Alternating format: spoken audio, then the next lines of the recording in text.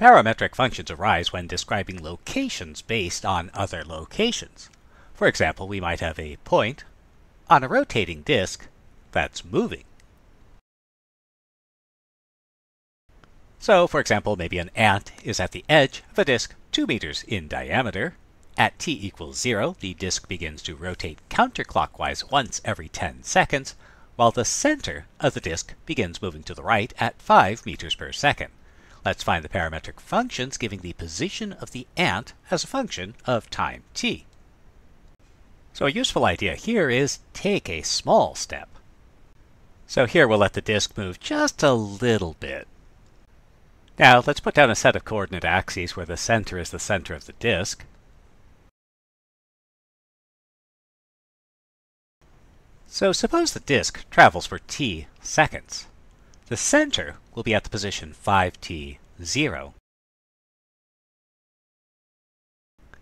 The disk will have rotated t tenths of a rotation, and this corresponds to an angle of t tenths of 2 pi, or pi t fifths radians.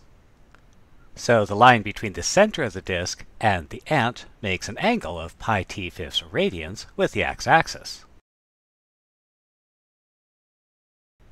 Now remember, coordinates specify how to get to a position from the origin. So to get to the ant's position, you might go horizontally 5t to the center of the circle, and then backtrack to this position. This would put you in the right place horizontally. And remember, since the circle itself is 2 meters in diameter, the radius is 1 meter, and so this length will be the cosine of pi t fifths.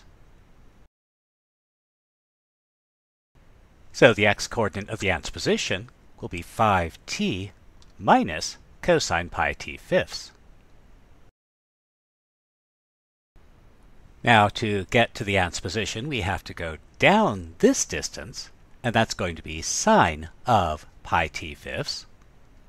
So the y-coordinate of the ant's position will be negative sine of pi t fifths.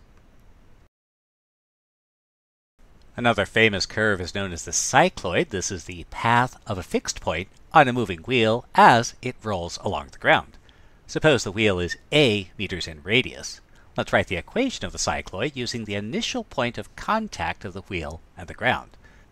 So again, let's take a small step and let the wheel turn just a little bit. So again, let's start with our wheel in the initial position and throw down a set of coordinate axes. This time we'll make our point be at the origin. We'll take a small step and roll the wheel a little bit. So suppose the wheel has made a rotation of theta. So that means the central angle has measure theta. Now, because the wheel is rolling along the ground, that means the arc length has to equal the distance traveled.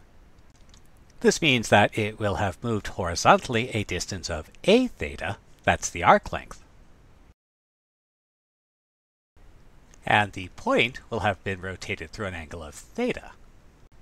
So again, the coordinates of a point are a way of expressing how to get to that point from the origin. So to get to this point, we might go out horizontally a distance of a theta, and then back a distance of a sine theta. Consequently, our x-coordinate would be a theta minus a sine theta. The vertical distance, we might go up to the center of the circle and then back down a cosine theta.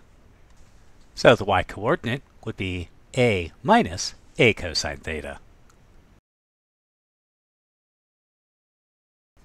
Or let's consider the following. Given a point P and a line L, the conchoid is the curve whose points Q satisfy the property that if PQ passes through L at R, then RQ is some fixed length K. Let's find the parametric equation of the conchoid where P is 1 meter below the line L and K is equal to 2. And we'll parameterize using theta, the angle of intersection of PQ and L. So for convenience, we'll assume that our line L is the x-axis and P is of the point 0, negative 1. So notice that as angle theta changes, the location of Q also changes. Drawing the line to Q and some perpendiculars. And remember, we're assuming that RQ has length 2. We see that QS, that's 2 sine theta. RS, that's 2 cosine theta. RT, that's the distance that P is below the axis. That's going to be 1. And PT will be cotangent theta. This means our x-coordinate will be cotangent theta plus 2 cosine theta. And our y-coordinate is 2 sine theta.